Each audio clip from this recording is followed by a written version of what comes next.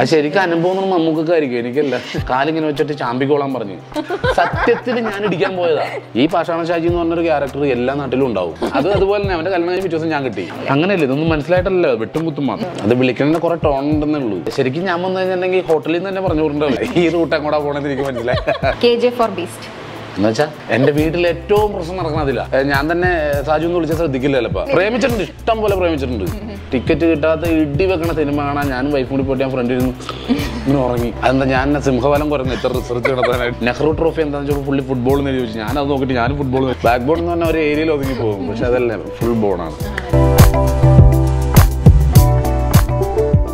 Hi, hello, എല്ലാവർക്കും നമസ്കാരം. Welcome back to the show.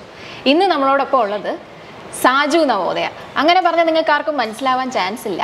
കാരണം നമ്മൾ സ്നേഹത്തോടെ പാഷാണം ഷാജി എന്നാണ് വിളിക്കുന്നത്. ലെറ്റ്സ് വെൽക്കം പാഷാണം ഷാജി ചേട്ടൻ. Okay, thank you. നമസ്കാരം. Welcome back to the show. Okay, എന്തൊക്കെയുണ്ട് വിശേഷം? നല്ല വിശേഷം, സുഖമായിട്ട് പോകുന്നു. ഇപ്പൊ കോവിഡ് ഒക്കെ കഴിഞ്ഞിട്ട് എല്ലാ പ്രശ്നങ്ങളും തീർന്ന് പടമൊക്കെ ആയി തുടങ്ങി. എല്ലാം ആക്റ്റീവായി. മൊത്തത്തിൽ തിയേറ്റർ ഓപ്പൺ ആയി. എല്ലാം കൊണ്ടും നമുക്ക് നമ്മുടെ പഴയ ഒരു ലൈഫിലേക്ക് വീണ്ടും കാല് വെച്ച് തുടങ്ങി. ഇപ്പൊ ഞാൻ പറഞ്ഞില്ലേ ഇൻട്രൊഡക്ഷൻ കൊടുത്തപ്പം സാജു നവോദയ എന്ന് പറഞ്ഞാൽ ആർക്കും മനസ്സിലാവത്തില്ല, ഷാജി ചേട്ടൻ എന്ന് പറഞ്ഞാലേ മനസ്സിലാവുള്ളൂ. അപ്പൊ എപ്പോഴെങ്കിലും സ്വന്തം പേര് വിളിച്ചിട്ട് കേൾക്കാതിരുന്നിട്ടുണ്ടോ? പലപ്പോഴും. കാരണം ഒരു ടൈം കഴിഞ്ഞിട്ട് പിന്നെ ഞാൻ തന്നെ സാജു എന്ന് വിളിച്ചാൽ ശ്രദ്ധിക്കില്ലല്ലോ. ഇപ്പൊ ഒന്നല്ലെങ്കിൽ ആൾക്കാരെല്ലാവരും ഇങ്ങനെ വിളിച്ചു പാഷാണം ഷാജി എന്ന് വിളിക്കും. അത് അത്രയൊന്നും ഇല്ല, ഷോർട്ടാണ്, പാഷാണം എന്ന് വിളിക്കുള്ളൂ. ഹലോ പാഷാണം ഇങ്ങനെ വിളിക്കുള്ളൂ. അപ്പൊ അതുകൊണ്ട് പലപ്പോഴും അങ്ങനെ സംഭവിച്ചിട്ടുണ്ട്. തിരിഞ്ഞു നോക്കാൻ മടി കാണിച്ചിട്ടുണ്ട്. എന്നിട്ട് ആരെങ്കിലും ജാടയാന്ന് വിചാരിച്ചിട്ടുണ്ടോ? ജാടയൊന്നും വിചാരിക്കൂല. കാരണം ഞാൻ തിരിഞ്ഞു കഴിഞ്ഞിട്ട് ഒരു ചിരി ചെയ്യുമ്പോൾ ജാടയൊക്കെ മാറുള്ളൂ. കാരണം പണ്ട് തൊട്ടേ അറിയുന്നവര് സാജു സാജു എന്നായിരിക്കുമല്ലോ വിളിക്കുന്നത്. പിന്നെ ഈ ഫീൽഡിലുള്ളവരായിരിക്കുമല്ലോ കൂടുതലും ഷാജി ചേട്ടൻ. അപ്പം എപ്പോഴെങ്കിലും ജാടയാണെന്ന് ആരും പറഞ്ഞിട്ടില്ലേ? അങ്ങനെ ദൂരെ പറഞ്ഞിട്ടില്ല. കാരണം നമ്മളെന്തിനാ ജാട കാണിക്കണത്? ഈ സിനിമാടനായാലും സെലിബ്രിറ്റി ആയാലും അതൊക്കെ നമുക്ക് നമ്മുടെ മനസ്സിൽ അങ്ങനെ ഉണ്ടാവാതിരുന്നാൽ മതി. മറ്റുള്ളവർ തരുന്നതല്ലേ, അത് അവരുടെ മനസ്സിലുണ്ടായാൽ മതി. അങ്ങനെ നമ്മുടെ മനസ്സിൽ തോന്നുമ്പോഴാണ് നമുക്ക് ജാടയാവണത്. നടനാണ് ഇങ്ങനെയാണ് പലരോടും മിണ്ടാനുള്ള ബുദ്ധിമുട്ട്. അപ്പം നമ്മൾ അതല്ല, നമ്മൾ സാധാരണക്കാരനാണ്. മറ്റുള്ള ജനങ്ങളുടെ മനസ്സിൽ അങ്ങനെ ഉണ്ടാവാൻ പാടുള്ളൂ. നമ്മൾ സാധാരണക്കാരുടെ കൂടെ നിൽക്കുക. അപ്പോൾ സാധാരണക്കാരനെ നമ്മുടെ കൂട്ടത്തിലുള്ളവർക്ക് എന്തെങ്കിലും സംഭവിച്ചാൽ നമുക്ക് അറിയാൻ പറ്റും, അവരുടെ വിഷമങ്ങൾ മനസ്സിലാക്കാൻ പറ്റും, ഒരകൽച്ച ഉണ്ടാവില്ല. അപ്പം എനിക്ക് എപ്പോഴും അങ്ങനെ നിൽക്കണം ഇഷ്ടം. ചേച്ചി എന്താ വിളിക്കുന്നത് വീട്ടില്? ചേച്ചി ചേട്ടായി. ഇല്ല, അങ്ങനെ വിളിക്കും. ഷാജി ചേട്ടൻ വിളിക്കും. സാജു ഇല്ല, ചേട്ടായി എന്ന് വിളിക്കുള്ളൂ. അത് വിളിക്കുന്നതിന് കുറെ ടോൺ ഉണ്ടെന്നേ ഉള്ളൂ. അപ്പൊ ചേട്ടൻ, ഞാൻ ഒത്തിരി റിസർച്ച് ഒക്കെ നടത്തിയിട്ടാണല്ലോ വന്നത്. അതെന്താ ഞാൻ സിംഹബലം കുറഞ്ഞു ഇത്ര റിസർച്ച് നടത്താനായിട്ട്? അന്യം നിന്ന് പോണ ഒരു ജീവിയാണ് ഞാൻ. അങ്ങനെ നമ്മൾ ഒരാളെ പഠിച്ചിട്ട് വേണമല്ലോ ചോദ്യങ്ങൾ ചോദിക്കാൻ വരുന്നത്. ഞാൻ കണ്ട ഒരിതാ, അതായത് ഒരു നിമിഷം എല്ലാം നിർത്തിയിട്ട് വേറെ ജോലിക്കായിട്ട് പോയിട്ടുണ്ട്. പക്ഷെ അതിൽ നിന്ന് ഇന്ന് ഒരുപാട് സക്സസ് ആയിട്ടുണ്ട്. അപ്പൊ എപ്പോഴെങ്കിലും തിരിഞ്ഞു ചിന്തിച്ചിട്ടുണ്ടോ അന്ന് ഞാൻ ശരിക്കും അത് നിർത്തിയിരുന്നെങ്കിൽ എന്ന് ചിന്തിച്ചിട്ടുണ്ടോ എപ്പോഴെങ്കിലും? തീർച്ചയായിട്ടും. കാരണം അങ്ങനെ തിരിഞ്ഞ് ചിന്തിച്ചിട്ടുണ്ടായിരുന്നെങ്കിൽ ഞാൻ ഒരു സാധാരണക്കാരനായിട്ട് ഒരാളായിട്ട് പോകും. ഇല്ലെങ്കിൽ ഇപ്പൊ ഈ പറഞ്ഞ പോലെ തന്നെ ഇപ്പൊ ഇരുന്ന് ഇങ്ങനെ സംസാരിക്കണ്ടല്ലോ സൂയിസൈഡ് ചെയ്യുന്ന മോശം എന്നൊക്കെ. പക്ഷെ അന്നത്തെ കാലത്ത് ഞാനും ചിന്തിച്ചിട്ടുള്ളതൊക്കെ. പിന്നെ നമ്മൾ കുറേ അനുഭവങ്ങളും നമ്മൾ കുറേ ആൾക്കാരോട് ബന്ധപ്പെട്ടതും സംസാരിക്കാൻ കുറേ മേഖല ചെന്നപ്പോഴൊക്കെ നമുക്ക് അതിനെക്കുറിച്ച് ഒരു ധാരണ എത്തിയതും. അല്ലെങ്കിൽ പണ്ടേ ഈ പറഞ്ഞ പോലെ തന്നെ അങ്ങനെ എന്തെങ്കിലുമൊക്കെ സംഭവിച്ചു പോയാൽ അതുപോലത്തെ അവസ്ഥയായിരുന്നു ആ സമയത്തൊക്കെ. ആ സമയത്താണ് മിമിക്രി ജോലിക്ക് പോകുമെന്ന് വിചാരിച്ചത്. ഇതിലെല്ലാത്തിലുപരി ഒരു സ്റ്റേജ് കലാകാരൻ എന്ന് പറഞ്ഞ ഒരാളുടെ ഏറ്റവും വലിയ വിജയം എന്ന് പറഞ്ഞിട്ടുണ്ടെങ്കിൽ അവൻ്റെ ലൈഫ് പാർട്ണറാണ്. അവനെ മനസ്സിലാക്കുന്ന, അവൻ എന്താണ്, എല്ലാവരും ഭാര്യയും ഭർത്താവും എല്ലാവരും മനസ്സിലാക്കി തന്നെ ജീവിക്കണം. എന്നിരുന്നാൽ പോലും നമ്മളെപ്പോലത്തെ കലാകാരന്മാർ പോയിട്ട് തിരിച്ചു വരുന്നത് ഏത് സമയത്ത് വരുമ്പോൾ കയ്യിലൊന്നും ഉണ്ടാവില്ല. അങ്ങനെയൊക്കെ ആയിരിക്കും പറഞ്ഞാൽ. ആദ്യ ടൈമൊക്കെ നമുക്കിതൊരു പാഷനായിരുന്നു. മിമിക്രിക്ക് പോവുക, സ്റ്റേജിൽ കയറുക, കറക്റ്റം പോകുമ്പോൾ ഇത്രയും പബ്ലിക്കിൻ്റെ മുമ്പിൽ കയറുന്ന സ്കിറ്റ് കളിക്കുക, അവരുടെ കയ്യടി മേടിക്കുക. അതിനകത്ത് സാമ്പത്തികമൊന്നും പ്രതീക്ഷിച്ചിട്ടില്ല. നമ്മുടെ ഒരു പാഷനാണ്, നമുക്ക് അതിനുള്ള താല്പര്യമായിരുന്നു.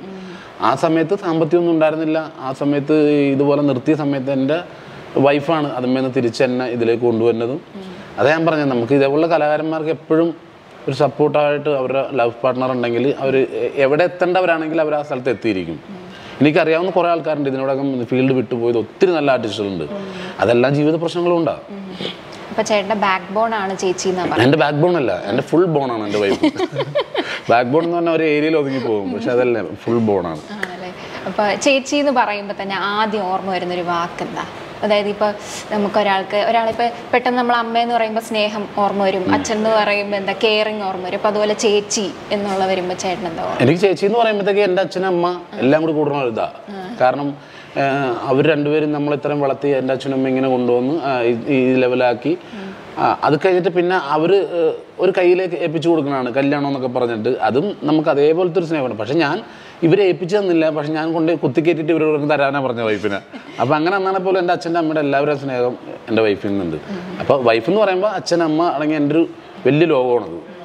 ഒരു നാട് മൊത്തം പിടിച്ചു കുലുക്കിയ പ്രേമകഥയായിരുന്നു. തീർച്ചയായിട്ടും. അതിന് മുന്നേ ആരെങ്കിലും പ്രേമിച്ചിട്ടുണ്ടോ? ഇല്ല, അതിന് മുന്നേ പ്രേമിച്ചിട്ടില്ല. ഈ റൂട്ട് അങ്ങോട്ടാ പോണെന്ന് എനിക്ക് മനസ്സിലായി. പ്രേമിച്ചിട്ടുണ്ട്, ഇഷ്ടം പോലെ പ്രേമിച്ചിട്ടുണ്ട്. നമുക്ക് പ്രേമിക്കാനല്ലേ. പക്ഷേ എന്നെ കണ്ട ഒരു പെൺകുട്ടിയും മുഖത്ത് നോക്കൂലായിരുന്നു. കാരണം ഇപ്പം ഇരിക്കുന്ന ഞാനല്ല ഞാൻ, അന്ന് ഞാൻ തന്നെ ആയിരുന്നു ഞാൻ. പക്ഷേ ഈ എന്താ പറയുക, നമ്മൾ മീനൊക്കെ ചാളയൊക്കെ കൊണ്ടുവന്നിട്ട് കഴിയുമ്പോൾ അതിന് തിരിഞ്ഞു മാറുന്ന ചാളയില്ലേ, വയറ് പൊട്ടിയത് ഇങ്ങനെയൊക്കെ ആയിട്ട്, അതേപോലത്തെ ഒരു ഐറ്റം ആയിരുന്നു ഞാൻ. ഇങ്ങനെ മെലിഞ്ഞിരുന്നിട്ട് കവള് പൊട്ടിയിട്ട് ചുണ്ടും മലഞ്ഞിട്ട് എന്നെ തത്തമ്മയെന്ന് വിളിക്കുമായിരുന്നു അന്ന്. ചുണ്ടിങ്ങനെ റെഡ് കളറായിരുന്നു. അപ്പം ആ ഒരു സമയത്ത് എൻ്റെ വൈഫിന് ചില പറയില്ലേ കാലക്കേടൊക്കെയൊന്നും പറയില്ലേ, എങ്ങനെ ഇഷ്ടപ്പെട്ടെന്ന് എനിക്കറിയില്ല. പിന്നെ മമ്മൂക്ക എൻ്റെ വൈഫിനെ കണ്ടപ്പോൾ ചോദിച്ചിട്ടുണ്ട്, നമുക്ക് ഈ അടുത്താണ് കാഴ്ച കിട്ടിയെന്ന്. അവൻ എന്തായില്ല അല്ല പിന്നെ അങ്ങനെ ഇവനെ പ്രേമിച്ചെന്ന് ചോദിച്ചിട്ടുണ്ട്, തോപ്പൽ ചോപ്പിൻ്റെ തെറ്റി വെച്ചിട്ട്. അപ്പം ഞാനും ആലോചിച്ചിട്ടുണ്ട്. അതുകൊണ്ട് ഞങ്ങളുടെ പ്രേമം 3 മാസമായിരുന്നു. 3 മാസത്തിൽ എത്ര ശനി ഞായറുണ്ട് അന്നാണ് ഞങ്ങൾ കാണുന്നതും. ആ 3 മാസം കൊണ്ട് ഞാൻ ഈ ആളെ പർച്ചേസ് ചെയ്ത് എന്താണെന്നറിയാമോ, ഇതും വിട്ടുപോയ പിന്നെ ലൈഫിൽ എനിക്ക് പെണ്ണ് കിട്ടില്ലെന്ന് ഓർത്തിട്ടാ. അന്നേരം അങ്ങനത്തെ കോലമായിരുന്നു. ചേച്ചിക്ക് ആ ഇഷ്ടമായത് തോന്നുന്നു. അന്നേരം ഭയങ്കര ഇഷ്ടമാണ്. ഞാൻ തലപ്പൊക്കെ ഞാൻ ആലോചിച്ചിട്ടുണ്ട്, ഇത് എന്ത് സംഭവിച്ചാന്ന് എനിക്കറിയില്ല. ഇനി എന്താണ് എൻ്റെ നാട്ടിലേക്ക് വന്നിട്ട് മെമ്മറി അടിച്ച് പോയിട്ടാണോ എന്താണെന്ന് അറിയില്ല. അങ്ങനെയൊക്കെ സംഭവിച്ചു. ജീവിതത്തിലെടുത്ത ഏറ്റവും നല്ലൊരു തീരുമാനമല്ലേ അത്? ഏറ്റവും നല്ല തീരുമാനമൊന്നുമല്ല. ഇനി അതുപോലത്തെ ഒരു തീരുമാനം എൻ്റെ ലൈഫിൽ എടുക്കാൻ പറ്റില്ല. അപ്പൊ ചേട്ടൻ പറഞ്ഞില്ലേ, ഇപ്പൊ ജീവിത പ്രാരാബ്ദങ്ങൾ കൊണ്ട് അന്യം നിന്നുപോയ ഒരുപാട് കലാകാരന്മാരുണ്ട്, ഒത്തിരി പേരുണ്ട്. അപ്പൊ ഈ നമ്മളുടെ ഇൻഡസ്ട്രിയിൽ അവർക്കൊക്കെ പ്രോപ്പർ ആയിട്ടുള്ള ഒരു റെക്കഗ്നിഷൻ കൊടുക്കാത്തത് കൊണ്ടാണ്, അല്ലെങ്കിൽ അതല്ല കൊടുക്കാത്തതുകൊണ്ടല്ല. നമ്മളിപ്പോൾ ഞാനൊക്കെ ഈ ഫീൽഡിലേക്ക് വരുന്ന സമയത്ത് എന്ന് പറഞ്ഞിട്ടുണ്ടെങ്കിൽ ഒത്തിരി ചാനലുകളുണ്ട്. ഈ ചാനലുകൾ കൂടെ നമുക്ക് പെർഫോം ചെയ്തിട്ട് ഇവരിലേക്കൊക്കെ എത്തിക്കാൻ പറ്റും. അവരുടെ സമയത്ത് പറഞ്ഞ ചാനലുകൾ ആകെ ഒരു ചാനലുടെ ദൂരദർശൻ. ആ സമയത്ത് ഇവർ സ്റ്റേജ് പെർഫോം ചെയ്യുമ്പോൾ ആ വന്നൊരു 1000 പേരോ 2000 പേരോ പെർഫോമൻസ് കണ്ടിട്ട് പോകും. അടുത്ത സ്ഥലത്ത് ചെല്ലും, അടുത്ത നാട്ടിൽ ചെല്ലും. ഇങ്ങനെ അവരുടെ ടൈമിലതാ. നമ്മളെന്ന് പറഞ്ഞാൽ നേരിട്ട് സിനിമയിലേക്കോ അല്ല സിനിമയുമായി ബന്ധപ്പെട്ട ആൾക്കാർക്കൊക്കെ നേരിട്ട് കാണാൻ പറ്റിയ ഒരു മേഖലയിലാണ് നമ്മൾ സ്റ്റാർട്ട് ചെയ്യുന്നത് തന്നെ. അപ്പോൾ ഈ ചാനലുകളാണ് ഏറ്റവും കൂടുതൽ ഇത്രയും കലാകാരന്മാർ വന്നിട്ടുണ്ടെങ്കിൽ എല്ലാ ചാനലുകളും അതിന് ഒത്തിരി സപ്പോർട്ടീവായിട്ട് ചെയ്തിട്ടുണ്ട്. കാരണം ഞാൻ ചാനലിൽ ഒരു ഷോ ചെയ്തുകൊണ്ട് എനിക്ക് കറക്റ്റ് അറിയാം അവർ നമ്മൾ എത്രമാത്രം പ്രൊമോട്ട് ചെയ്യുന്നുണ്ടെന്ന്. നമ്മളൊരു ഇതിലെത്തിക്കാൻ വേണ്ടിയിട്ട്, ഒരു ഹൈപ്പിലെത്തിക്കാൻ വേണ്ടിയിട്ട് അവർ പ്രോഗ്രാമിൻ്റെ റൈറ്റിങ്ങും ഒക്കെ എന്നിരുന്നാൽ പോലും ഒരാർട്ടിസ്റ്റ് എന്നെയൊക്കെ ബേസിക്കലി മനോരമ ചാനൽ എന്ന് പറഞ്ഞാൽ എന്നെ അതേപോലെ സപ്പോർട്ട് ചെയ്ത് കൊണ്ടുവന്നിട്ടുള്ള അത്രയും നമ്മളുള്ള എന്തൊക്കെ ഉണ്ട് അതൊക്കെ പുറത്ത് കൊണ്ടുവന്നിട്ട് സ്കിറ്റുകൾ ചെയ്യിച്ച ഒരു ഇതാണ്. അപ്പം അതുകൊണ്ട് മനോരമ ചാനലൊക്കെ നമുക്ക് ഒത്തിരി ഗുണം ചെയ്തിട്ടുണ്ട്. ഒരുപാട് ചാനലുകളിൽ പിന്നെ ഏഷ്യാനെറ്റ് ഓൾമോസ്റ്റ് എല്ലാ ചാനലും വർക്ക് ചെയ്തു. ഡിസ്കവറിയിൽ മാത്രം വിളിച്ചിട്ടില്ല. അതെന്റെ പണ്ടത്തെ കോലത്തിലായിരുന്നു വിളിച്ചേനെ അവര്. ചേട്ടന് പിന്നീട് കാലങ്ങളിൽ ചേട്ടന്റെ പേരിൽ തന്നെ ഒരു ഷോ വന്നായിരുന്നു അല്ലേ, പാഷാണം ഷാജി. ആ ഒരു എക്സ്പീരിയൻസ് ഒക്കെ എങ്ങനെയായിരുന്നു ആ ഒരു ടൈമിൽ? അതായത് സാധാരണക്കാരിൽ നിന്ന് പയ്യെ ഉള്ള ആ ഒരു ട്രാൻസ്ഫോർമേഷൻ, ഒരു സെലിബ്രിറ്റി അല്ലെങ്കിൽ ഒരു പബ്ലിക്. പാഷാണം ഷാജി എന്ന് പറഞ്ഞ ക്യാരക്ടർ സാധാരണക്കാരനാണ്. കാരണം ഒരു നാട്ടിൻപുറത്ത് കവലയിൽ വന്നിരിക്കും, ഒരു പണിക്കും പോകില്ല, അവിടെ വന്നിരുന്ന് ആൾക്കാരെ പറ്റിക്കുക, തമ്മിൽ തല്ലിക്കുക, അങ്ങനത്തെ ഒരു ക്യാരക്ടറാണത്. അത് ഏറ്റവും കൂടുതൽ സാധാരണക്കാർ തന്നെയാണ് ഏറ്റെടുത്തേക്കണം. കാരണം ഈ പാഷാണം ഷാജി എന്ന് പറഞ്ഞൊരു ക്യാരക്ടർ എല്ലാ നാട്ടിലും ഉണ്ടാവും. എന്തെങ്കിലും ഒരു സാമ്യമുള്ള ഒരാളാ നാട്ടിലുണ്ടാവും. അപ്പം അതുകൊണ്ട് എല്ലാവരും അത് ഏറ്റെടുത്തതാണ്. അപ്പം ആ ഒരു ക്യാരക്ടർ കൊണ്ട് നമ്മൾ ഇങ്ങോട്ട് വന്നതുകൊണ്ട് തന്നെയാണെങ്കിലും ആ ഒരു പേരിൽ അറിയപ്പെട്ടായാലും എന്തായാലും നമ്മളാ സാധാരണക്കാരൻ തന്നെ. ക്യാരക്ടറിലാണെങ്കിലും ക്യാരക്ടറിൽ നിന്ന് ഇറങ്ങി ഞാനായാലും ഒക്കെ ആ ഒരു സാധാരണക്കാരൻ തന്നെ എപ്പോഴും. നമുക്ക് ആ ഒരു ലൈഫാണ് എപ്പോഴും ഇഷ്ടം. എന്നാൽ ആ ഒരു ട്രാൻസ്ഫോർമേഷൻ വന്ന് നമ്മൾ റിയലൈസ് ചെയ്യുന്നൊരു നിമിഷം ഉണ്ടല്ലോ, ഞാൻ എൻ്റെ ഹാർഡ് വർക്കിന് എല്ലാത്തിനും ഒരു സക്സസ് വന്നു തുടങ്ങി എന്ന ആ ഒരു മൊമെൻ്റ് ഇപ്പോഴും ഓർമ്മയുണ്ട്. അതായത് എന്തെങ്കിലും ഒരു മൊമെൻറ്റ്, അതായത് റിയലൈസ് ചെയ്തത് ഒരു നിമിഷം ഉണ്ടാവുമല്ലോ. അതായത് ഞാൻ എൻ്റെ ഹാർഡ് വർക്കിനൊക്കെ ഒരു ഫലം കിട്ടി തുടങ്ങി. അത് ഞാൻ ഈ റിയാലിറ്റി ഷോയിൽ പങ്കെടുത്ത് കഴിഞ്ഞപ്പോഴത്തേക്ക് ഇത് പങ്കെടുക്കാൻ പോകുന്ന സമയത്ത് എനിക്ക് ഇതിൽ 50 ലക്ഷം രൂപയുടെ പ്രൈസ് മണി, 5 പേരാണ് മത്സരം. അപ്പോൾ ഒരാൾക്ക് 10 ലക്ഷം രൂപ. അന്ന് ഞാൻ അത്രത്തോളം പൈസ കടം മറിച്ച് വെച്ചിരിക്കുന്ന ആളാവും ഈ 500 രൂപ പേയ്മെന്റ് മിമിക്രി കളിക്കുമ്പോഴും. അപ്പം അങ്ങനെ അത് എൻ്റെ ഏറ്റവും വലിയ ആഗ്രഹമായിരുന്നു. ഈ പ്രൈസ് വിൻ ചെയ്യണം, അത് കിട്ടിയ നമ്മുടെ എല്ലാ പ്രശ്നങ്ങളും തീർന്ന് നമ്മൾ സമാധാനത്തോടെ ലൈഫ് മുമ്പോട്ട് പോകുന്നുള്ള രീതിയിലായിരുന്നു. അപ്പം അങ്ങനെ അതിൻ്റെ ഗ്രാൻഡ് ഫിനാലെ നടന്നിട്ട് ഈ സമ്മാനം മേടിക്കുന്ന ഒരു മൂവ്മെൻ്റ് ഉണ്ടായിരുന്നു. അതെൻ്റെ ലൈഫിൽ മറക്കാൻ പറ്റില്ല. കാരണം എനിക്കൊരു വാക്കുപോലും മിണ്ടാൻ പറ്റിയില്ല. മൈക്ക് വെച്ചിട്ട് എനിക്ക് സംസാരിക്കാൻ പറ്റാണെന്നില്ല. കാരണം നമുക്ക് അവർ ഒരു സമ്മാനമല്ല തന്നത്, ഒരു പുതിയ ജീവിതം തന്നത്. അപ്പം അതുകൊണ്ട് ആ ഒരു ടൈം എൻ്റെ ലൈഫിൽ മറക്കാൻ പറ്റാത്തൊരു സംഭവമാണ്. ഒരിക്കലും അത് മറക്കില്ല. അത് മറന്നിട്ടൊന്നും പ്രവർത്തിക്കുകയില്ല. സ്കൂളിൽ തൊട്ടേ കലാവാസന, അതായത് ഇത് മിമിക്രി, മോണാക്ട് അങ്ങനെയൊക്കെ? തീർച്ചയായിട്ടും അങ്ങനെ. കാരണം എൻ്റെ ചേട്ടൻ മിമിക്രി ആർട്ടിസ്റ്റാണ്. എൻ്റെ ചേട്ടൻ സ്കൂളിലെ കലാപ്രതിഭയെ എല്ലാ വർഷവും അവന് 5th തൊട്ട് 10th വരെ അവിടുത്തെ കലാപ്രതിഭ എല്ലാ ടീച്ചേഴ്സിനും ഭയങ്കര ഇഷ്ടമാണ്. അപ്പം ചേട്ടൻ ചെയ്യണത് ഈ വർഷം ചെയ്യണത് ഞാൻ അടുത്ത വർഷം ചെയ്യും. അങ്ങനെ കണ്ട് പഠിച്ച് വന്നു. നാടകം കളിക്കണമെങ്കിലും എന്താണെങ്കിലും എൻ്റെ ഒരു ഗുരു എന്ന് പറഞ്ഞാൽ ചേട്ടൻ തന്നെ. അത് ഈ ഒളിച്ചെന്ന് പഠിക്കുമെന്ന് പറയില്ലേ, നേരിട്ട് പറഞ്ഞു തന്നിട്ടില്ല ഇതുവരെ, നീ അങ്ങനെ ചെയ്യണമെന്ന് പറഞ്ഞു തന്നില്ല. ഞങ്ങൾ കീരിയും പാമ്പ് വരുന്നു കണ്ടു കഴിഞ്ഞാൽ. അങ്ങനെ നേരിട്ടൊന്നും പറഞ്ഞു തരില്ല, പുള്ളി ചെയ്യണത് ഞാൻ കണ്ടുപിടിക്കും, എന്നിട്ട് ഞാനത് ചെയ്യും. കല്യാണം കഴിച്ചതും ചേട്ടൻ്റെ അതും അവന് പണിയ ശല്യമായിരുന്നു ഞാൻ. അതുപോലെ തന്നെ അവൻ്റെ കല്യാണം കഴിഞ്ഞ പിറ്റേ ദിവസം ഞാൻ കിട്ടി. അത് ഒരു വർഷമായിരുന്നു മറ്റേ ഗ്യാപ്പ് കൊടുക്കണം ഐറ്റം ചെയ്യാൻ. പക്ഷെ ഇത് ഒറ്റ ദിവസം ഗ്യാപ്പ് കൊടുത്തുള്ളൂ. അവന്റെ എല്ലാം പൊളിഞ്ഞ് പാളീസായിപ്പോയി. ഫസ്റ്റ് നൈറ്റ് ആണ് ഭാഗ്യത്തിന് നടന്നു, ബാക്കിയുള്ളതൊക്കെ പൊളിഞ്ഞ് നാശം. എന്റെ പുറകെ കിടക്കുകയായിരുന്നു. ഹണിമൂണെന്നല്ല അതിന് പോകുന്നുണ്ട്. Hello, welcome back. അപ്പൊ നമ്മുടെ ചെറുതായിട്ട് ലൊക്കേഷൻ ഒന്ന് ഷിഫ്റ്റ് ആയിട്ടുണ്ട് ചേട്ടാ. ചെറുതായിട്ട് ഷിഫ്റ്റ് ആയത് ഞാൻ ശരിക്കും ഞാൻ വന്നു കഴിഞ്ഞിട്ടുണ്ടെങ്കിൽ ഹോട്ടലിൽ നിന്ന് തന്നെ പറഞ്ഞു കൊടുക്കേണ്ട അവര്. പക്ഷെ ഇതിപ്പോ ചെറുതല്ലേ ഉള്ളൂ, കുഴപ്പമില്ല, അഡ്ജസ്റ്റ് ചെയ്തു. സെക്കൻഡ് ഫ്ലോറിൽ നിന്ന് 7th-ലേക്കായി. ഇതുവരെ ഉള്ളൂ കേട്ടോ, ഇനി മേളിലേക്ക് പോകാൻ നോക്കണ്ട. ഞാൻ അതല്ല അതിന് മുകളിലേക്ക് ഉദ്ദേശിച്ചത്. ശരി. 2014 തൊട്ട് ഇപ്പോൾ വരെ സിനിമയിൽ സജീവ. ആ നേരത്ത് തന്നെ മമ്മൂക്കയുടെ കൂടെ ഒന്നിലധികം സിനിമകളിൽ ഏറ്റവും കൂടുതൽ മമ്മൂക്കയുടെ പടത്തിലാണ് അഭിനയിച്ചേക്കുന്നത്. അപ്പൊ എങ്ങനെയായിരുന്നു അത്രയും വലിയൊരു സൂപ്പർ സ്റ്റാറിന്റെ കൂടെ സ്ക്രീൻ? ശരിക്കും അനുഭവം മമ്മൂക്കായിരിക്കും, എനിക്കല്ല. അല്ല, എനിക്ക് ആദ്യം പേടിയായിരുന്നു. കാരണം ഞാനൊരു ഷൂട്ടിംഗ് ലൊക്കേഷനിൽ പോയിട്ടില്ല, ഒരു ഷൂട്ടിംഗ് കാണാൻ പോയിട്ടില്ല. ഇത് ഞാൻ ഗമ പറയണമൊന്നുമല്ല. കാരണം അന്നത്തെ സമയത്ത് അതിന് പോയി സിനിമ ചാൻസ് വെച്ച് നടക്കാൻ നേരെയില്ല. വീട്ടിൽ ഞാൻ 24ാമത്തെ ദിവസം കല്യാണം കഴിച്ചതാണ്. അപ്പോൾ വൈഫ് ഒറ്റക്ക് താമസിക്കുന്നു. അപ്പോൾ അതിൻ്റെയൊക്കെ പ്രശ്നങ്ങൾ കൊണ്ട് ഒരിക്കലും ഇതിൻ്റെ പുറകെ അന്വേഷിച്ചെടുക്കാൻ പറ്റില്ല. ആദ്യം മമ്മൂക്കയുടെ സിനിമയിൽ ചെന്ന് കഴിഞ്ഞപ്പോഴത്തേക്ക് 10 മരിയില്ല. അവിടെ ചെല്ലുമ്പോഴത്തേനും മമ്മൂക്ക ക്യാരവാനിലിരിക്കുക. അപ്പം ഞാൻ ഇതുവരെ കണ്ടിട്ടില്ല മമ്മൂക്കനെ കണ്ടിട്ടില്ല. അപ്പം ഞാൻ ഡയറക്ടർ ചോദിച്ചു മമ്മൂക്ക വന്നിട്ടുണ്ടെന്ന് വെച്ചാൽ ക്യാരവാനിലുണ്ടെന്ന് തോന്നി. അപ്പം ഞങ്ങൾ റിഹേഴ്സൽ ചെയ്യണത് ശ്രീനിവാസൻ ചേട്ടൻ ഞാനും ഒക്കെ റൂംമേറ്റ്സാണ്. അപ്പം ഞാൻ ഇവിടെ നിന്ന് ബക്കറ്റ് എടുത്ത് ഞാൻ വാഷ് ചെയ്യാൻ പോകണമെന്നിട്ട് ഞാൻ പുറത്തോട്ട് ഇറങ്ങും. അങ്ങനെ ഞാനിങ്ങനെ ഇറങ്ങുമ്പോൾ ഈ ഡോറിൻ്റെ അവിടെ 2 കൈയും കുത്തി ഇങ്ങനെ നിൽക്കുക മമ്മൂക്ക.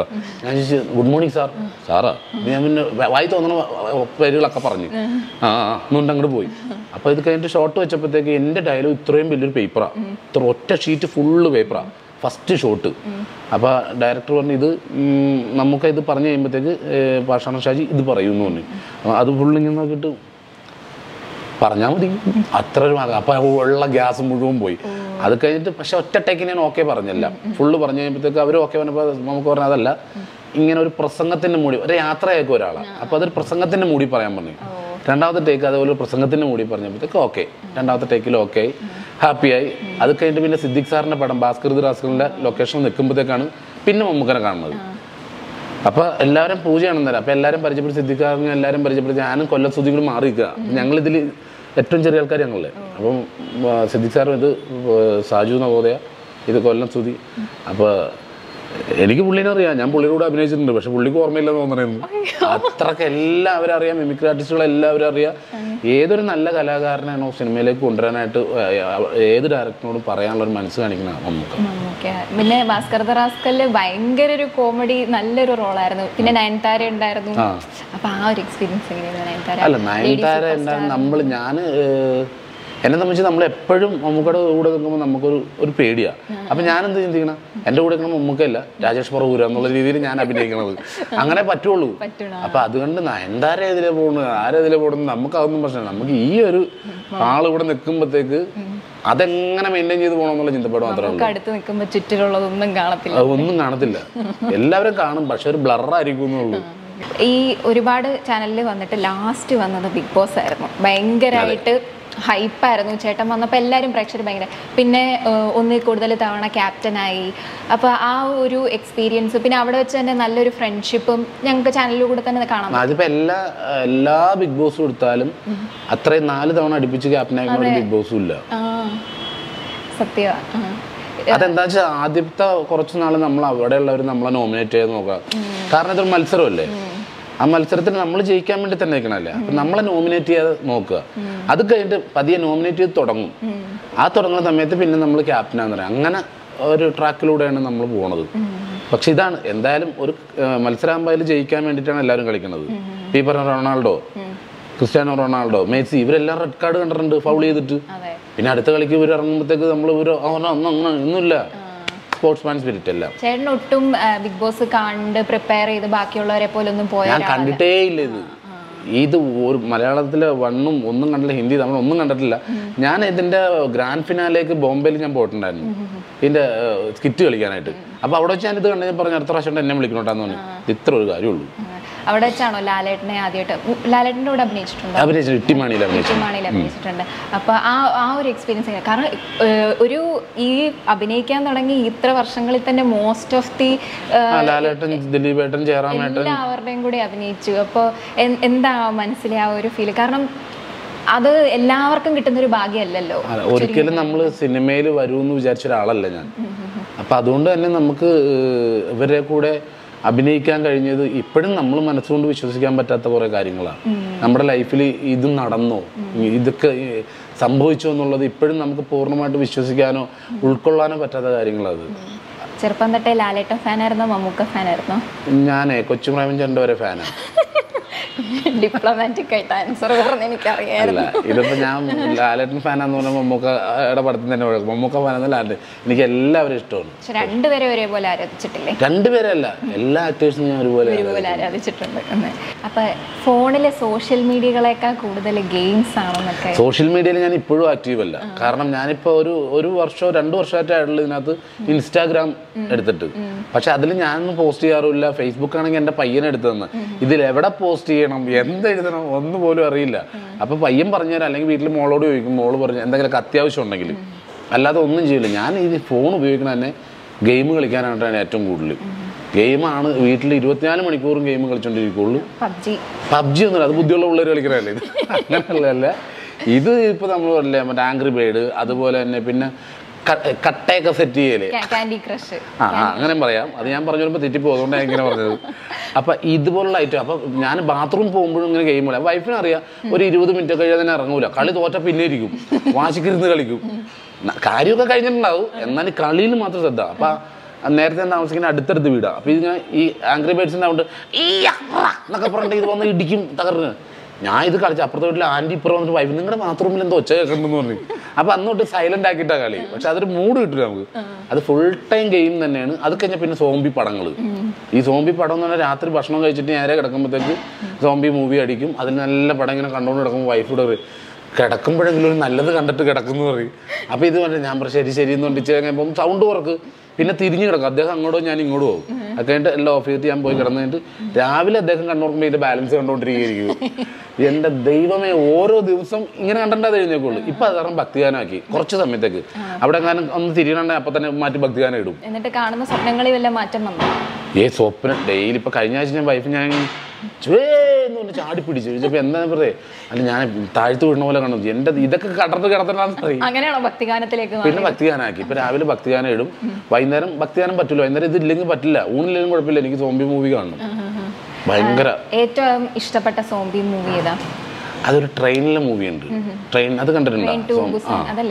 അത് ഇഷ്ടമാണ്. പിന്നെ അതൊരു ഷോർട്ട് മൂവി ഉണ്ട്, ഒരു കുട്ടി പപ്പാന്ന് അങ്ങനെയൊന്നും പറഞ്ഞത്. അതിൻ്റെ കുട്ടി സോംബി ആയി പോണ കുട്ടി, അതിന്റെ പപ്പ, അവർ ആ സോംബി ആയിട്ടുള്ള ഒരു റിലേഷൻഷിപ്പ് കാണിക്കണ്ടേ. സോംബി ആയെങ്കിലും സാധാരണ ഇവർക്ക് അങ്ങനെയുള്ള ഇതൊന്നും ഇല്ലല്ലോ. പക്ഷെ ഇവർക്ക് അറിയാം അച്ഛനും മോളുമാണെന്ന് അറിയാം. ആ ഒരു ഫീല് കാണിക്കുന്ന ഒരു പടമുണ്ട്. അപ്പൊ അത് ഭയങ്കര രസമായിട്ട് തോന്നും. നമുക്ക് സാധാരണ ഒരു നല്ല സിനിമ കാണണം കേട്ടോ. ബാക്കി എല്ലാത്തിനും തല പൊട്ടിച്ച് കളയുക. മലയാള സിനിമയാണെങ്കിലും കുത്തും കൊലപാതകം ഇല്ലാത്ത പടം ഞാൻ കാണൂല.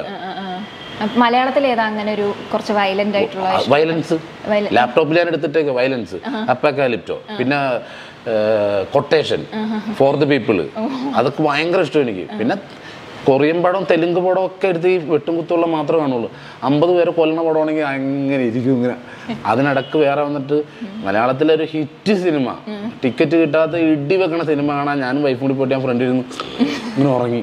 അപ്പൊ ഇങ്ങനെ തല്ലി, കാരണം ഞാൻ സിനിമ നടനും കൂടിയാണല്ലോ. എന്നിട്ട് പോയിട്ട് ഉറങ്ങുമ്പോ അപ്പൊ അങ്ങനെയുള്ള പ്രശ്നം എനിക്കുണ്ട്. പിന്നെ ആര് ചിരിക്കണ, എല്ലാരും കൂടെ ചിരിക്കണേന് ഞാൻ ചിരിക്കൂല. അല്ലാത്തടത്ത് ഞാൻ ഒറ്റക്കിരുന്ന് ഒറ്റ ചിരിയിരിക്കും. അങ്ങനെയൊക്കെ സിനിമ കാണുമ്പോഴുള്ള പ്രശ്നം. എനിക്ക് ഏറ്റവും ഇഷ്ടം വെട്ടും കുത്തും വയലൻസ്, അതാണ്. ഇപ്പൊ ചേട്ടൻ എപ്പോഴും ഭയങ്കര തമാശയും ഭയങ്കര ചിൽ ഭയങ്കര കൂളായിട്ടൊക്കെ അല്ലേ എല്ലാവരോടും സംസാരിക്കുന്നത്. എപ്പോഴെങ്കിലും മാറി ഇച്ചിരി ദേഷ്യം വരുമ്പോ എന്താ ഇങ്ങനെ സ്ക്രീനിൽ മാത്രമാണോ തമാശ കാണിക്കുന്നത്, അങ്ങനെ എന്തെങ്കിലുമൊക്കെ ചോദിച്ചിട്ടുണ്ടോ? അല്ല, ദേഷ്യം വരാത്ത മനുഷ്യരില്ലല്ലോ. നമുക്ക് എല്ലാവർക്കും ദേഷ്യം വരും. അല്ലെങ്കിൽ പിന്നെ നമ്മൾ ചെളി കൊണ്ടുണ്ടാക്കിയതായിരിക്കണം. നമുക്ക് എല്ലാവർക്കും ഉണ്ട് ദേഷ്യപ്പെടുന്ന വികാരമുണ്ട്, അതുപോലെ ചിരിക്കാനും അതുപോലെ കരയാനും അതെല്ലാം കൂടി ചേർന്നല്ലേ ഒരു മനുഷ്യൻ. അത് പലരും പല രീതിയിലാണ് പ്രവർത്തിക്കുന്നതും അല്ലെ പ്രതികരിക്കുന്നതും അല്ലെ ചെയ്യണമൊക്കെ പല രീതിയിലാണെന്നുള്ളൂ. എൻ്റെ ഒരു ഇതിൽ ഞാൻ ദേഷ്യപ്പെടുന്ന ഒറ്റയടിക്കങ്ങ് ദേഷ്യപ്പെടും. അത് ഭയങ്കരമായിട്ട് ദേഷ്യപ്പെടും. ഞാൻ വൈഫിൻ്റെ അടുത്താണെങ്കിൽ ചില സമയത്ത് ദേഷ്യപ്പെട്ട് കഴിഞ്ഞാൽ പക്ഷെ ഞങ്ങൾക്ക് 2 മിനിറ്റ് ഉള്ളൂ ഞങ്ങളുടെ വഴക്ക്. 2 മിനിറ്റ് കഴിയുമ്പോൾ ഞാൻ തന്നെ കറങ്ങി ഹലോ എന്തെങ്കിലും ഇരിക്കണേ ചോദിച്ചിട്ട് ഞാനങ്ങ് പോകും. എനിക്ക് ആ ദേഷ്യപ്പെടുമ്പോഴുള്ളൊരിത് മാത്രമേ ഉള്ളൂ. അല്ലാതെ ഒരിക്കലും ഒരു ദേഷ്യം ഒരാളുടെ വെച്ചുകൊണ്ടിരിക്കുകയോ അയാൾ കാണുമ്പോഴത്തേക്ക് അത് പ്രവർത്തിക്കുകയോ ഒന്നും ചെയ്യാറില്ല. നവോദയയിൽ നിന്ന് ചാനലിലേക്ക് വന്നു. ചാനലിൽ നിന്ന് എങ്ങനെയായിരുന്നു സിനിമയിലേക്ക്? വെള്ളിമുങ്ങ ആയിരുന്നു. വെള്ളിമുങ്ങ എന്ന് പറഞ്ഞാൽ ജിബുച്ചേട്ടൻ്റെ വൈഫ്, ഡയറക്ടർ ജിബുച്ചേട്ടൻ്റെ വൈഫാണ്. ഞങ്ങളുടെ സ്കിറ്റൊക്കെ കാണുമായിരുന്നു. ചേച്ചി എന്നെ സജസ്റ്റ് ചെയ്യും. അങ്ങനെയാണ് സിനിമയിലേക്ക്. ഒരു ആദ്യത്തെ സിനിമയുടെ എക്സ്പീരിയൻസ് എങ്ങനെയായിരുന്നു? അത് നല്ല എക്സ്പീരിയൻസ് ആയിരുന്നു. കാരണം ഞാൻ ചേച്ചിയാണ് എന്നെ സജസ്റ്റ് ചെയ്തെങ്കിൽ എന്നെ ഫസ്റ്റ് സിനിമയിലേക്ക് വിളിക്കുന്ന ടെനിച്ചേട്ടനാണ്. ടെനിച്ചേട്ടനാണ് പറയുന്നത് എന്നെ ജിബു ചേക്കുന്ന ഡയറക്ടർ വിളിക്കുമ്പോഴുള്ള സിനിമയിലേക്കാണെന്ന് പറഞ്ഞാൽ ആദ്യമായിട്ട് സിനിമ വിളിക്കണം. അപ്പം അങ്ങനെ ആ ഒരു സന്തോഷം. അത് കഴിഞ്ഞ് പിന്നെ പക്രുചേട്ടൻ വിനയൻ സാറിൻ്റെ പടത്തിലേക്ക് വിളിക്കുന്ന പക്രുചേട്ടനാണ് വിളിക്കുന്നത്. അങ്ങനെ ഈ 2 പേരാണ് എന്നെ സിനിമയ്ക്ക് വേണ്ടി കോൾ ചെയ്യണ ആദ്യത്തെ 2 ആൾക്കാർ. അപ്പം എൻ്റെ ജീവിതത്തിൽ ഈ സിനിമയിലേക്ക് വന്നതിൽ ഒരു സുപ്രധാന പങ്ക് ഉള്ളതാണ് ടെനിച്ചേട്ടനും പക്രുചേട്ടനും. ഇവർ പറഞ്ഞേ അവനെ വിളിക്കണ്ടെന്ന് പറഞ്ഞാൽ തീർന്നു, അവിടെ നമ്മളില്ല. പിന്നെ പക്ഷെ അവർ 2 പേരും ആണ് ആദ്യമായിട്ട് എന്നെ വിളിക്കുന്നത്, സിനിമയിലേക്ക് വന്നതും. അതിൻ്റെ കടപ്പാട് എനിക്ക് അവരോടുണ്ട്. റാപ്പിഡ് ഫയറിലേക്കാണ് പോകുന്നത്. റാപ്പിഡ് ഫയർ വിത്ത് പാഷാനം ഷാജി ചേട്ടൻ. അപ്പോൾ എന്താണെന്ന് വെച്ച് കഴിഞ്ഞാൽ പെട്ടെന്ന് ഞാൻ ചോദിക്കും, ചോദ്യങ്ങൾക്ക് പെട്ടെന്ന് പടപടയെന്ന് ഉത്തരം തരണം. ഒന്നുമില്ല, ചേട്ടനെ കുറിച്ചൊക്കെ തന്നെ ആയിരിക്കും ചോദ്യങ്ങൾ. വേറെ പുറത്തുനിന്ന് ജനറൽ നോളജോ അല്ലെങ്കിൽ ന്യൂസോ ഒന്നും ആയിരിക്കത്തില്ല. ജനറൽ നോളജൊക്കെ ചോദിച്ചിട്ടുണ്ടെങ്കിൽ തോറ്റുപോകുള്ളൂ. അല്ല, എനിക്കും അറിയത്തില്ല, അതുകൊണ്ട് കുഴപ്പമില്ല. എൻ്റെ അടുത്ത് ഞാൻ PSC ടെസ്റ്റ് എഴുതാൻ പോയപ്പോഴത്തേക്ക് എൻ്റെ അടുത്തിരുന്ന പുള്ളിക്കാരൻ നെഹ്റു ട്രോഫി എന്താണെന്ന് ചോദിച്ചപ്പോൾ പുള്ളി ഫുട്ബോൾ എന്ന് ചോദിച്ചു. ഞാനത് നോക്കിയിട്ട് ഞാനും ഫുട്ബോൾ എന്ന് ചോദിച്ചു. വള്ളംകളിയാന്ന് പിന്നീട് ഞാൻ ആലോചിച്ചത്. എന്ന് പറഞ്ഞ പോലെ ആകും ജനറൽ നോളജ് ചോദിച്ചു കഴിഞ്ഞാൽ. നമുക്കാണെങ്കിൽ ഇത് എല്ലാ സ്ഥലത്തും ഇങ്ങനെ ചോദ്യങ്ങൾ ചോദിക്കുകയും അപ്പോൾ ഇതിൽ തോപ്പിൽ ചോപ്പൻ്റെ ഷൂട്ടിൽ വെച്ചിട്ട് ഞാൻ ഒളിച്ചിരിക്കും. കാരണം എനിക്ക് ഗെയിമാണ്. ഞാൻ എവിടെയെങ്കിലും കോളേജിൻ്റെ ഏതെങ്കിലും ക്ലാസ്സിൽ പോയിരുന്നെങ്കിൽ നമുക്ക് ലോകത്തിലെ ഏറ്റവും മലനിരപ്പാത ഏറ്റവും ഗോവ അങ്ങനെ എന്തൊക്കെയാണ് എനിക്കറിയില്ല. അപ്പോൾ സോഹനോടും അലൻസേറിയേട്ടനോടും അതുപോലെ തന്നെ ശ്രീജിത്ത് രവിയോടൊക്കെ തോറ്റിട്ട് അവരൊക്കെ തോറ്റിരിക്കുകയെ. അപ്പോൾ ഭക്ഷണത്തിന് വിളിക്കാൻ പറ്റും. അപ്പോൾ എന്നെ വിളിച്ചു വന്നിട്ട് എന്നോട് ചോദിച്ചു, ഇതിപ്പോൾ ഇവരൊക്കെ തോറ്റിരിക്കുകയാണ്, ഇന്ന പോലെ ഇത് എവിടെയെന്ന് ചോദിച്ചപ്പോൾ ഞാൻ പറഞ്ഞേക്കാം ഞാൻ ഈ വർഷം പരീക്ഷ എഴുതുള്ളൂ, അടുത്ത വർഷം എഴുതണുള്ളൂ എന്ന് പറഞ്ഞു. എന്ന് പറഞ്ഞ പോലെ ജനറൽ നോളജ് ഒന്നും എന്നോട് ചോദിച്ചിട്ട് ഒരു കാര്യമില്ല. ചോദിക്കാൻ എനിക്കും വലിയ വിവരമൊന്നുമില്ല, അതൊന്നും കുഴപ്പമില്ല. ഏറ്റവും ദേഷ്യപ്പെടുത്തുന്ന ഒരു വിളിപ്പേര് ഏറ്റവും ചേട്ടനെ ദേഷ്യപ്പെടുത്തുന്ന ഒരു വിളിപ്പേര്? അതിപ്പോ പാഷാണം ഷാജി പോലെ വേറെ എന്തെങ്കിലും ഇഷ്ടമല്ല. ഞാൻ ആരെയും വിളിക്കുകയില്ല, ആരെയും വിളിക്കത്തില്ല. അല്ല, പരിചയമുള്ളവർ വിളിച്ചോട്ടെ, പരിചയമില്ലാത്തവർ ഫസ്റ്റ് ടൈം കാണുമ്പോഴത്തേക്ക് ഇടാന്ന് വിളിക്കുന്നത് ഇഷ്ടമല്ല. അപ്പൊ അടുത്തത് 5 തവണ കൂടുതൽ കണ്ട ഒരു സിനിമ? വയലൻസ്. ഏറ്റവും ഇഷ്ടപ്പെട്ട ഭക്ഷണം? ചോറ്. ഏറ്റവും ഇഷ്ടപ്പെട്ട ആക്ടർ? നടൻ ഞാൻ തന്നെ. Best answer of the year. ഏറ്റവും ഇഷ്ടപ്പെട്ട ഇഷ്ടപ്പെടണ്ടേ? അത് വേണം, അതാണ് സെൽഫ് ലവ്. ഏറ്റവും ഇഷ്ടപ്പെട്ട നടി? കാവേരി. കാവേരിയോ? കണ്ടിട്ടില്ലല്ലേ? പണ്ടത്തെ കാവേരി. പണ്ടത്തെ കാവേരി അല്ല, പണ്ട് അഭിനയിച്ചിരുന്ന കാവേരി. പണ്ടത്തെ കാവേരി എന്ന് പറഞ്ഞാൽ ഉപ്പിലിട്ടത് പറഞ്ഞ പോലെ. പണ്ടത്തെ നടി കാവേരി. രാത്രിയോ പകലോ? രാത്രി. അതെന്താ? രാത്രിയാണ് കൂടുതൽ സഞ്ചാരം. ഒരു ജീവിതം വീണ്ടും റീസ്റ്റാർട്ട് ചെയ്യാൻ വേണ്ടിയിട്ട് ഒരു അവസരം കിട്ടിയാൽ ചെയ്യുമോ ഇല്ലയോ? തീർച്ചയായിട്ടും ചെയ്യും, ഉറപ്പായിട്ടും ചെയ്യും. ഏറ്റവും ദേഷ്യപ്പെടുത്തുന്ന കാര്യം എന്താ? അനങ്ങണ പ്ലേറ്റ് തരും ഭക്ഷണം കഴിക്കാൻ. എൻ്റെ വീട്ടിൽ ഏറ്റവും പ്രശ്നം നടക്കണം അതിലാണ്. എനിക്ക് പ്ലേറ്റ് കൊണ്ടുവന്ന് എവിടെ ഹോട്ടലിൽ പോയാലും ഞാൻ എടുക്കുമ്പോൾ ടൈപ്പ് ചെയ്യണ പോലെ ഇങ്ങനെ കേൾക്കും. അത് കാരണം അതെനിക്ക് ഏറ്റവും ദേഷ്യമുള്ള കാര്യമാണ്. ഇങ്ങനെ കറങ്ങണതും ഈ കടകടാന്ന് കേൾക്കണ പ്ലേറ്റ് തന്നെ ഭക്ഷണം കഴിക്കാൻ. അതൊക്കെ ന്യായമായ ഒരു ദേഷ്യക്കാരിയോ? കുഴപ്പമില്ല. ഏറ്റവും പ്രതീക്ഷ നൽകുന്നത് എന്താ? ഒരു 100 വർഷത്തിൽ ജീവിക്കാന്ന്. അങ്ങനല്ല, ഇപ്പൊ എന്തെങ്കിലും കേൾക്കും ഏറ്റവും പ്രതീക്ഷ നൽകുന്നത് എന്താ നമുക്ക്? മോട്ടിവേഷൻ. അതെ, അങ്ങനെ പറയാം. അപ്പൊ അതെന്ന് വെച്ചിട്ടുണ്ടെങ്കിൽ പ്രതീക്ഷ നൽകണം എൻ്റെ വൈഫിന്റെ സാമീപ്യം, വൈഫിന്റെ എന്താ പറയണ ഒരു സപ്പോർട്ടും. KGF or Beast? എന്നുവെച്ചാ KGF ബീസ്റ്റ് വിജയുടെ സിനിമ. ഇത് ഞാൻ പറഞ്ഞില്ലേ, ഇത് മലയാളത്തിലെ ഹിറ്റ് സിനിമ കണ്ടിരുന്ന് തുടങ്ങിയ ആളാ ഞാൻ. ഇന്നലെ ഒരാള് ഞാനൊരു ടൂർണമെന്റ് എന്ത് കഴിഞ്ഞപ്പോഴത്തേക്ക് എന്നോട് പറയേ കാലിങ്ങനെ വെച്ചിട്ട് ചാമ്പിക്കോളാൻ പറഞ്ഞു. സത്യത്തിൽ ഞാൻ ഇടിക്കാൻ പോയതാ. സാറിന് നമ്മൾ പറയാം ചാമ്പിക്കോളാന്ന് പറഞ്ഞാൽ ഇടിയാ. ഈ സിനിമ ഞാൻ കണ്ടിട്ടില്ല. ഇപ്പൊ മലയാളത്തിൽ ഇറങ്ങിയേക്കണ ഞാൻ ലാസ്റ്റ് കണ്ട സിനിമ ഏതാന്ന് ചോദിച്ചാ ഏതായിരിക്കും ഞാൻ പറയണത്? കുറുപ്പാണോ? തിയേറ്ററിൽ പോയി കണ്ടേക്കണ പടം 2 വർഷം മുന്നേ ആണോ? അതിലും മുന്നേ. ലൂസിഫർ. അതൊന്നുമല്ല, എൻ്റെ സിനിമ പോലും ഞാൻ പോയി കണ്ടിട്ടില്ല. ഞാൻ ലാസ്റ്റ് കണ്ട സിനിമയാണ് ജല്ലിക്കെട്ട്. ലാസ്റ്റ് തിയേറ്ററിൽ പോയി കണ്ട സിനിമയാണ്. പക്ഷെ ഫോണിൽ ഒരു ദിവസം ഞാൻ 3 സിനിമ 4 സിനിമ കാണും. അപ്പൊ ഈ നാട്ടുകാർ മൊത്തം KGFന്റെയും ബീസ്റ്റിന്റെയും ഇടിമുഴക്കം ഉണ്ടാക്കുന്നതൊന്നും ചേട്ടൻ അറിഞ്ഞിട്ടില്ല? എനിക്ക് ഒന്നും അറിയില്ല. ഞാൻ പറഞ്ഞ ചാമ്പിക്കോന്ന് പറഞ്ഞപ്പോൾ അവരെ ഇടിക്കാനാ പറഞ്ഞത്. ഞാൻ ഓർത്തത് ഈ മിനിഞ്ഞാവുന്ന സിനിമയാണോ, വിജയുടെ സിനിമയുടെ കാര്യമാണോ ഇങ്ങനെ ഡാൻസ് കളിക്കുന്ന പടം? അതിപ്പോ എല്ലാ സോഷ്യൽ മീഡിയ എല്ലാം കളിക്കണേ. അങ്ങനെയല്ല പടത്തിന്റെ പേര്. വിജയ് സാർ മന്നിച്ചിടുങ്കോ. ആദ്യം മമ്മൂക്കയോട് ക്ഷമ പറയേണ്ടി വരും. ചാമ്പിക്കോ എന്നുള്ളത് അതും കണ്ടിട്ടില്ല, സിനിമ കണ്ടിട്ടില്ല. KGFും ഫസ്റ്റും കണ്ടിട്ടില്ല, സെക്കൻഡും കണ്ടിട്ടില്ല. ഫസ്റ്റ് ഉണ്ടാ? ഞാനും കണ്ടിട്ടില്ല, കുഴപ്പമില്ല. KGF ഇത് വിജയുടെ അല്ലല്ല, നമ്മളുടെ മറ്റേ തെലുങ്ക് പടം. തെലുങ്ക് ആരാ അതില്? രാംചരൺ? അയ്യോ, യശ് താടിയുള്ളവൻ. എല്ലാവർക്കും താടിയുണ്ടല്ലോ. എനിക്ക് അങ്ങനെ വെട്ടും കുത്തൊക്കെ ആ പടത്തിൽ ഇഷ്ടം പോലെ ഉണ്ട്. അതൊക്കെ ഞാൻ ഫോർവേഡ് ചെയ്ത് കണ്ടിട്ടുണ്ട്. പക്ഷെ എനിക്ക് കണ്ടിന്യൂസ് വെട്ടും കുത്തുമായിരിക്കും. സിനിമ തുടങ്ങുന്നത് വെട്ടിൽ തുടങ്ങിയ അത്ര. ബാഹുബലി കണ്ടിട്ടുണ്ടോ? ബാഹുബലി ഉണ്ട്, ഫസ്റ്റും സെക്കൻഡും കണ്ട്. ഇപ്പൊ ഇതും കണ്ട്, 666 കണ്ട്. എപ്പോഴെങ്കിലും പേര് മാറ്റാൻ ഒരു അവസരം കിട്ടിയാൽ അത് എന്തായിരിക്കും? പാഷാണം ഷാജി. സജു എന്നുള്ള പേര് വെട്ടും. അത് സ്കൂളിൽ തല്ലുകൊള്ളാൻ മാത്രമുള്ള പേരായിരുന്നു. എന്നെ കണക്ക് പഠിപ്പിക്കുന്ന സാറൊക്കെ ഞാൻ ചിന്തിച്ചിട്ട് പുള്ളി എന്നെ തല്ലാൻ വേണ്ടി മാത്രം ഇങ്ങോട്ട് തന്നെയാണെന്ന്. ഓക്കെ, അപ്പൊ പാഷാണം ഷാജിന്ന് റെക്കോർഡ് ആക്കും. ഏറ്റവും ഇഷ്ടപ്പെട്ട പുസ്തകം? ബാലരമ. അതാണ് ഞാൻ പ്രതീക്ഷിച്ച ഒറ്റ വായന ബാലരമ പറയുന്ന വിചാരിച്ചത്. ഏറ്റവും ഇഷ്ടപ്പെട്ട സിനിമ?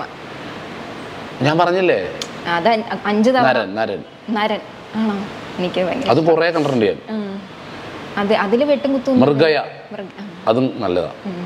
പ്രശ്നമാവൂല. അങ്ങനെയൊന്നുമില്ല, സിനിമയല്ലേ നമ്മള് പറയുന്നത്. ഞാൻ ഏറ്റവും കൂടുതൽ കണ്ടേക്കുന്ന സിനിമ എന്ന് പറഞ്ഞാൽ അപ്പോകാലിപ്റ്റോ. അതൊക്കെ ലാഭില്ല, എപ്പോഴും ഇത്ര കണ്ടാലും മതി വരില്ല. അപ്പൊ ഇംഗ്ലീഷ് സിനിമയുടെ ആരാധകനാണല്ലേ? അങ്ങനെയല്ലേ, ഇതൊന്നും മനസ്സിലായിട്ടല്ലോ, വെട്ടും കുത്തും മാത്രം. ഭാഷ നമുക്ക് അറിയേണ്ട ആവശ്യമില്ല. ഇല്ല, ഈ പറഞ്ഞ പോലെ ഞാനിങ്ങനെ ചുമ്മാ തമാശക്ക് പറയുന്നുള്ളൂ. ഞാൻ ഏത് ലാംഗ്വേജും കൈകാര്യം ചെയ്യും. ഇംഗ്ലീഷ് അത്യാവശ്യം കൈകാര്യം ചെയ്യും, ഹിന്ദി അത്യാവശ്യം കൈകാര്യം ചെയ്യും, തമിഴ് നന്നായിട്ട് കൈകാര്യം ചെയ്യും. പിന്നെ നമ്മളിങ്ങനെ, ഞാൻ പഠിച്ച ഡോക്ടറായി, എൻ്റെ വൈഫ് എഞ്ചിനീയറാണ്, മക്കളിപ്പോൾ ഇവിടെ ചോയ്സിൽ പഠിക്കുന്നു എന്നൊക്കെ പറഞ്ഞാൽ അതങ്ങനെ പറയാന്നുള്ളൂ. നമ്മളിത് ഒരു ഫണ്ണി ആവണ്ടേ, അതിന് വേണ്ടി പറഞ്ഞുള്ളൂ. ഫേവറേറ്റ് ആയിട്ടുള്ള സഹപ്രവർത്തകൻ അല്ലെങ്കിൽ സഹപ്രവർത്തകർ? നിലവിൽ എനിക്ക് അങ്ങനെ ആരുമില്ല. എൻ്റെ ഒരു ഫ്രണ്ട് ഉണ്ട്, JK എന്നുണ്ട്, ജയകൃഷ്ണൻ. അദ്ദേഹമാണ് എനിക്ക് കുറച്ചെങ്കിലും ഒരു ഇതുള്ള ആള്. വേറെ അങ്ങനെ നിലവിൽ ആരുമില്ല.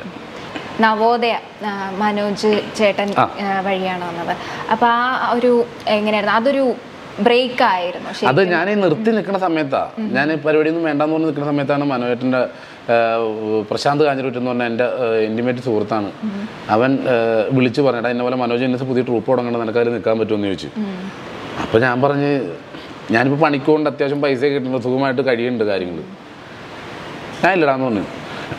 അന്ന് വീട്ടിൽ വന്നു കഴിഞ്ഞിട്ട് ഞാൻ ഭക്ഷണം കഴിക്കാതിരിക്കുമ്പോഴത്തേക്ക് വൈഫ് ഗ്ലാസ്സിൽ വെള്ളമൊക്കെ ടക്ക് അങ്ങനെ വെക്കണം, പ്ലേറ്റ് കൊണ്ട് ഇങ്ങനെ വെച്ച് തന്നെ. ഞാൻ പ്രശാന്ത് ഇവിടെ വന്നായിരുന്നാന്ന് ചോദിച്ചു.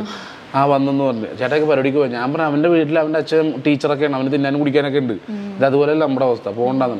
അപ്പം അന്ന് വൈഫ് അങ്ങനെ പറഞ്ഞിട്ട് അന്ന് മനോഹരൻ്റെ ട്രൂപ്പിലേക്ക് വന്നതാണ്. പിന്നെ പണിക്ക് പോകേണ്ടി വന്നിട്ടില്ല. അതും ചേച്ചി കാരണം. അതെ അതെ അതെ. ഒരുപാട് സന്തോഷമുണ്ട് ഇന്നിവിടെ വന്നതിലും സംസാരിച്ചതിലും. കഥകളൊക്കെ കേട്ടപ്പോൾ ചേച്ചിയും ചേട്ടനെയും ദൈവം ഒരുപാട് ഇനിയും മുന്നോട്ടുള്ള യാത്രയിൽ അനുഗ്രഹിക്കട്ടെ.